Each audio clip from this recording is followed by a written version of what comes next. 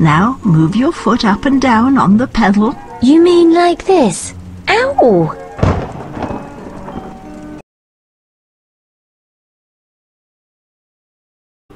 Long ago, in a fairy tale kingdom, there reigned a king and queen who, although they had everything that money could buy, were sad because they had no child to love. They lived in a palace surrounded by a beautiful garden that was cared for by 6 flower fairies. Once there had been 7 fairies in the garden, but the 7th, Deadly Nightshade, had been sent away because of her wicked and cruel ways. One summer evening, the flower fairies heard someone crying. It was the Queen. She was sitting all alone in the garden. Oh, how I wish I had a baby girl to love and care for, she sobbed. The flower fairies were sad for the Queen, and so, with a flick of their magic wands, they granted her wish. By the following summer, the King and Queen were the happy parents of a lovely baby girl.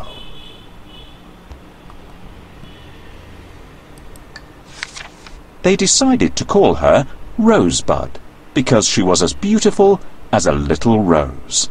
The King and Queen organised a party to celebrate, and invitations were sent to all the people and fairy folk in the kingdom.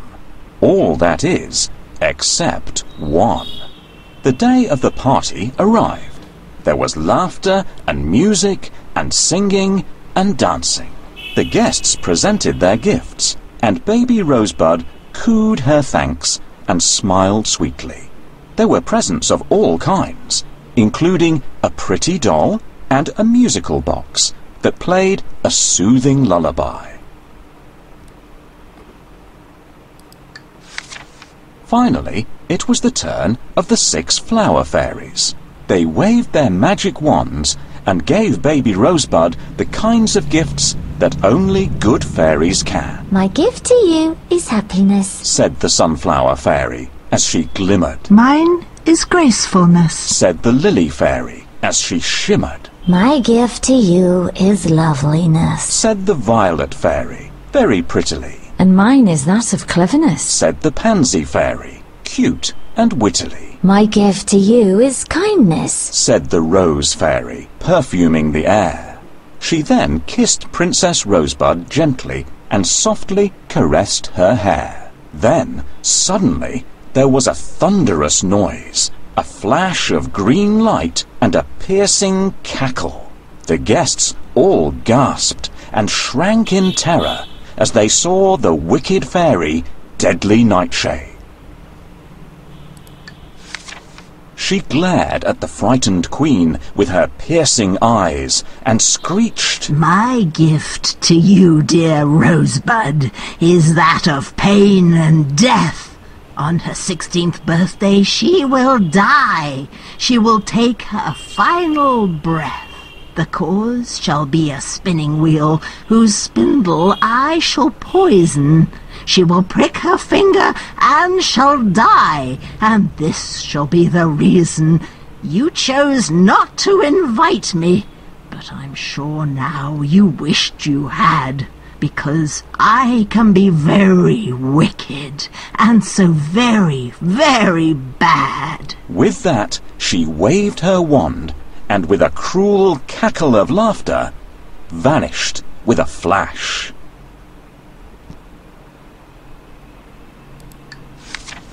The poppy fairy had yet to give her gift, and appeared next to the baby's cradle. She waved her magic wand, and the silence was broken by her soothing voice. I cannot change this wicked spell, but I can rid you of your fears. She will not die, but fall asleep for 100 years, after which a handsome prince shall find her softly sleeping. He'll kiss her gently, and she'll awake to be in his love's keeping. There was a sigh of relief from all around. Even so, 100 years seemed a very long time to be asleep. The king ordered that all the spinning wheels in the land were to be burned immediately. He then thanked the guests for coming, and the party was over.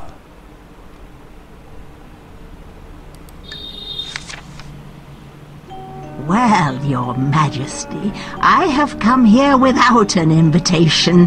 Why didn't you invite me? I am the most important fairy in the kingdom. Oh dear, you must be the old fairy who lives in the tower. We're sorry, but we hadn't seen you for so long and have forgotten all about you. Did you indeed? Well, you won't forget this. On your daughter's 16th birthday, she will prick her finger on a spindle and die. Don't cry, my queen. Guards, find that old fairy and make her remove the curse. Your Majesty, I cannot undo the curse, but with a magic spell I can change it, so that your daughter will not die, but shall sleep for 100 years, until a handsome prince finds her and awakens her with a kiss. Burn all the spindles and spinning wheels. Anyone who dares to disobey this order will be executed. Oh, Your Majesty, this won't change a thing. The curse cannot be undone. Quickly, dear fairy, cast your spell. Oh dear, I have broken my magic medallion. I cannot cast the spell until it is mended. Please, can you help me?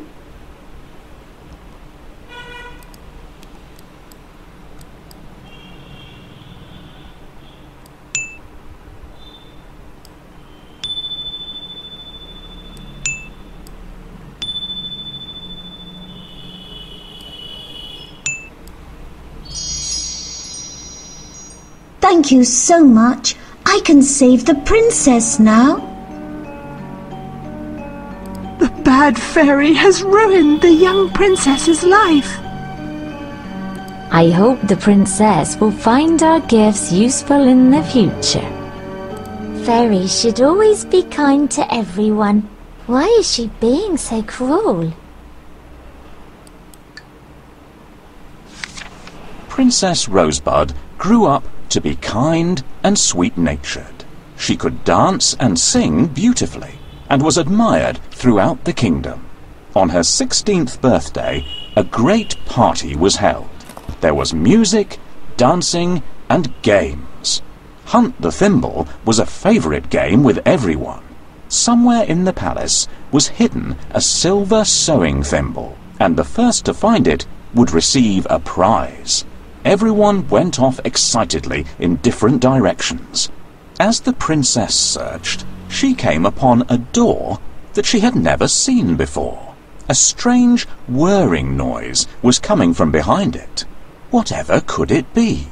Suddenly the door swung open, and to her surprise she saw, sitting by the window, an old woman, busy at a spinning wheel. Rosebud entered the room, and the old woman looked up at her and smiled. Hello, dear girl. I'm glad you found me, she said sweetly. I'm looking for a thimble. But what are you doing here? Said Rosebud innocently. I've brought you a surprise for your birthday, my dear. It's a spinning wheel. The old woman seemed harmless and kind, but she was really Deadly Nightshade in disguise. Rosebud had never seen a spinning wheel in her life, and she was fascinated. Oh, thank you. It's wonderful. Please show me how to use it. Of course, my dear, said the old woman, handing her the spindle. Now, be careful, because the end is as sharp as a needle. However, before she had finished her sentence, the princess had pricked her finger on the poisoned spindle and had fallen to the floor. Oh, dear me. What a shame, and just when we were getting along so well.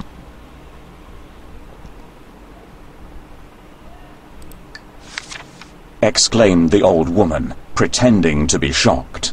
Then, with a cruel cackle of laughter, she transformed back into the wicked fairy Deadly Nightshade, and flew out through the window.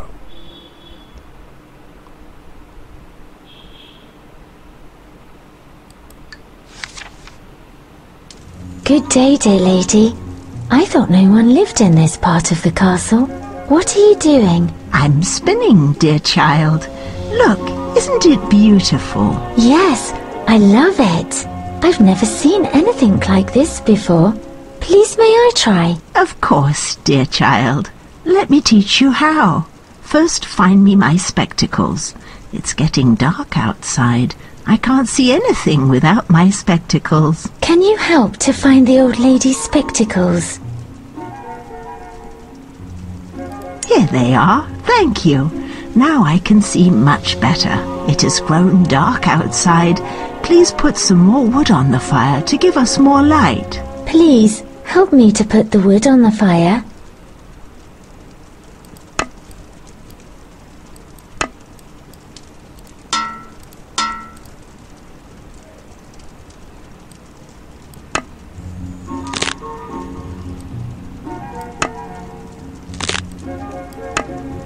Now it's nice and bright in here. Now we can start spinning. Pass me some wool, my dear.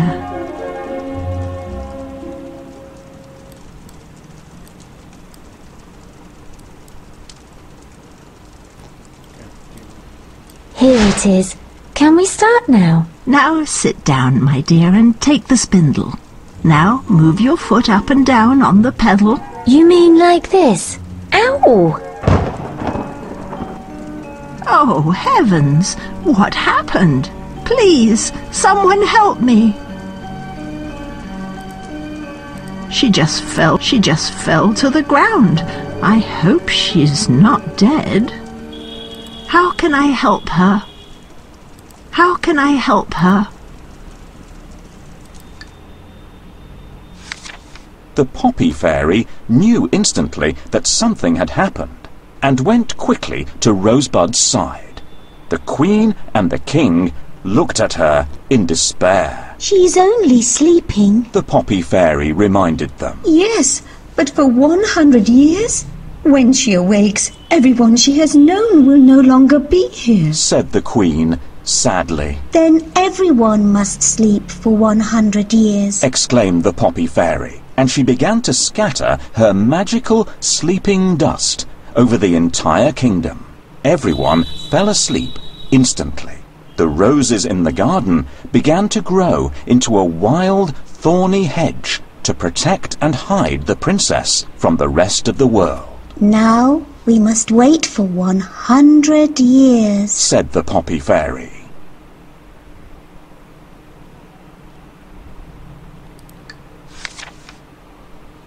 I am so sick at heart. I can't stand the thought of losing my beloved daughter. I feel like crying all the time. This just seems like a very bad dream. The old fairy's curse came true, but the princess is still alive. And what happens when the princess awakes alone in the empty castle? I could put all of you to sleep, including the courtiers and the servants, and then when the princess wakes up, you will all be around to tell her what's happened. That's a great idea, dear fairy. Thank you. I shall need your help. Please help me to put everyone to sleep. After 100 years, the time will go quickly. When the princess wakes up, the guard will be there to protect the princess. Let's hope that the prince finds the princess and wakes her up. Let's hope that the prince finds the princess and wakes her up. 100 years later, the story of the Lost Kingdom and the beautiful sleeping princess had spread far and wide. It is only a story, one king told his adventurous son. but if it's true, I shall find this sleeping beauty and make her my wife. Replied the prince. He was a determined young man who was brave and kind. Then you must follow your heart, said his father.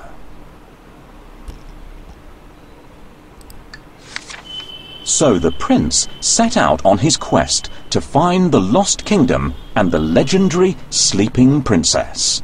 The flower fairies used their magic to guide him on his journey. and led him to the thorny rose hedge that protected the princess. As he lifted his sword high to cut his way through, the hedge shrank away and disappeared. He followed the path, and soon he stood facing the palace door. Walking through the palace, he noticed that everyone was sleeping. He crept by the king and queen, asleep on their thrones, and all the guests, fast asleep in their fine party clothes. Perhaps somewhere nearby he would find his sleeping beauty. I've heard that within the old castle there lies a lovely princess who has been sleeping for 100 years. If this is true, I shall find the castle, awaken the princess, and marry her. I must force my way through the thick overgrown forest to reach the castle. It's difficult to clear a way through. I am going to need some help. This forest is full of wild animals. We had better stay away from them.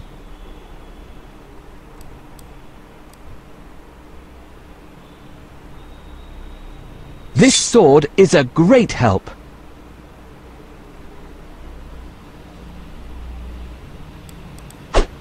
My sword is broken. I need to find another one. Listen, there are wild animals nearby.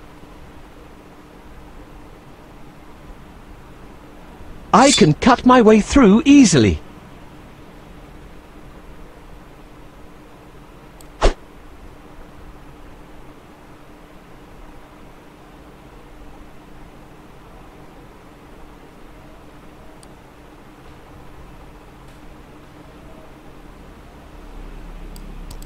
I need a new sword. I can see the way to the castle now.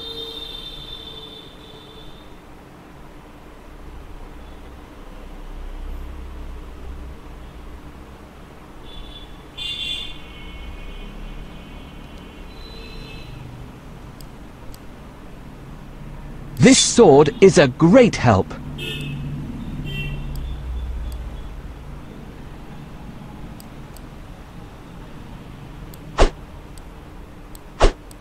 I'd better stay away from these wild animals.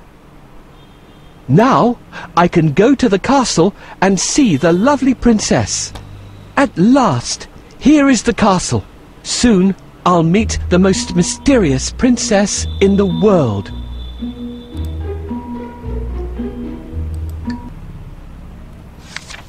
As the prince tiptoed up the staircase, the heavenly perfume of roses greeted him and led him to the room where the princess had fallen asleep.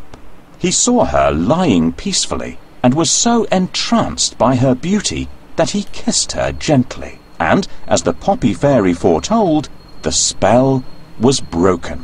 When Princess Rosebud opened her eyes, she saw the handsome prince by her side.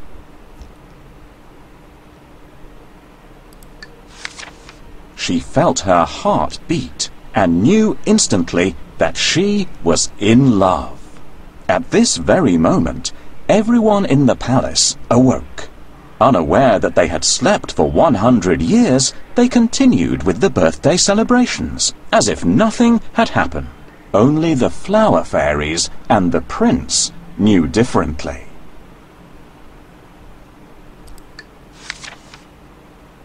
She is the most beautiful princess in the world.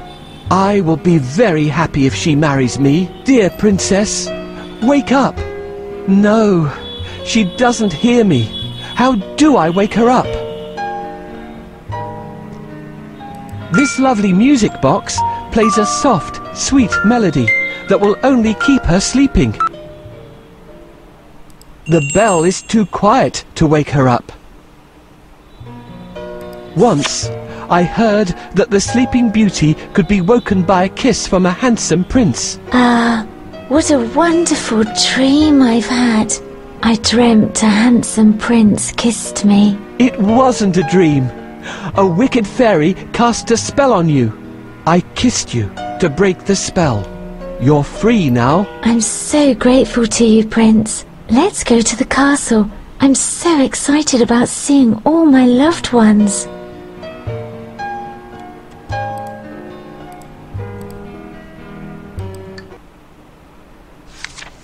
The king and queen smiled with happiness when they saw the prince and the princess together and so very much in love. A splendid wedding was planned, and all the people and fairy folk were invited to celebrate. All that is, except one, and she was left safely sleeping. The prince and princess Rosebud, of course, lived happily ever after. Here's our Sleeping Beauty. It's good that the prince has finally found you and broken the spell. I'm so happy for you. But what about everyone else? Does the prince have to kiss them all? Of course not. We can all help to wake them. Please, help us. Wake up the rest of the castle so the party can begin.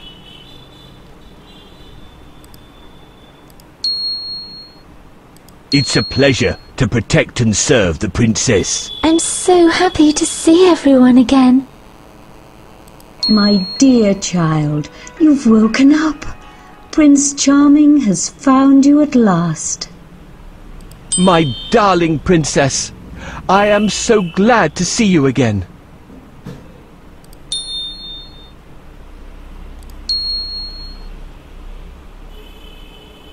Hooray! My dream came true. The lovely princess will be my wife. I'm so happy to see everyone again.